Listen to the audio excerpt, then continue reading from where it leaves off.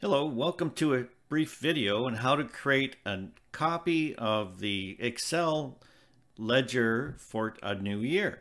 And this is really a simple matter of knowing a few spreadsheet tips, but to make things a lot simpler for you. So let's say you're in 2022 and it's the end of the year and you want to create a brand new ledger for 2023.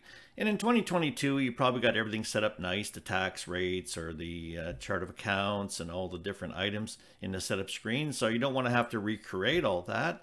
And so what's the simplest way to do this? Well, you just go to the File menu and you choose not Save, but Save As, because Save As allows you to make a copy, plus you can rename the copied file. So I'm going to call this one, let's say 2023. You can call it whatever you like.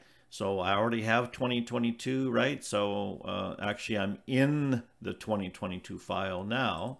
So when I go to Save As, I'm going to now make a new file name.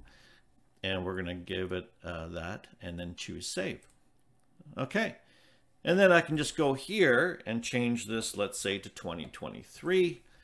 And then when I go back and look at Save As again, you can see I have two files there now, the 2022 file and the copy that I made just now for 2023. So anyway, that's basically it. You've now created a second file and you're ready to go. Now, the thing is, though, you may have had a 2022 file with a bunch of data in it. And so when you copy the 2022 file, the 2023 file is going to have all your data from 2022. So how do you remove all that?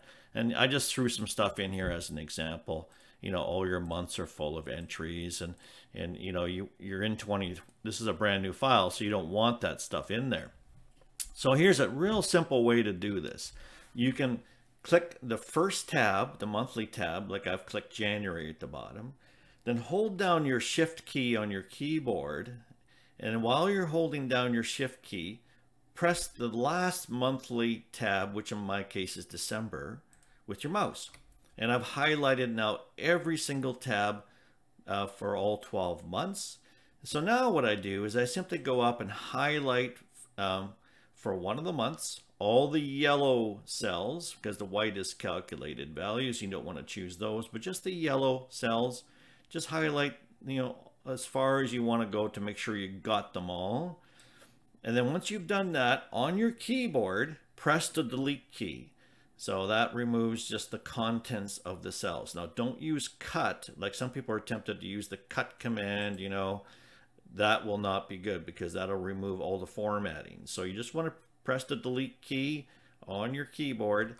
And then when you do that, you scroll back up and you can see that all the data is gone. So look at all the months.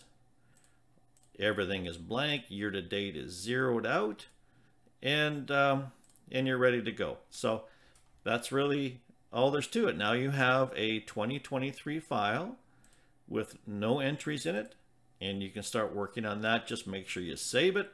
Now that you have the file created, you don't need to use Save As because you're not going to create a duplicate of this maybe, so you can just choose Save just to update it that now you've deleted all your entries. Now just a little tip, now that you have the file blank, you could also just go Save As at this point and just, you know, create a blank template, you know, just call it template and blank ledger, so that next year you could, rather than using the 2022 file to create a copy, you could use this blank one to make a copy, and then you wouldn't have to delete all the data. So just a little tip. See, when I go back to Save As, now you see I've actually have 3 ledgers, and I'm going to keep that one for next year to make a copy for 2024, let's say. And then I can just use these. But anyway, you can use a current ledger file like I just showed you, or, you know, make a copy for next year as a blank one to make copies from. Anyway, I hope that helps you, and thanks for tuning in.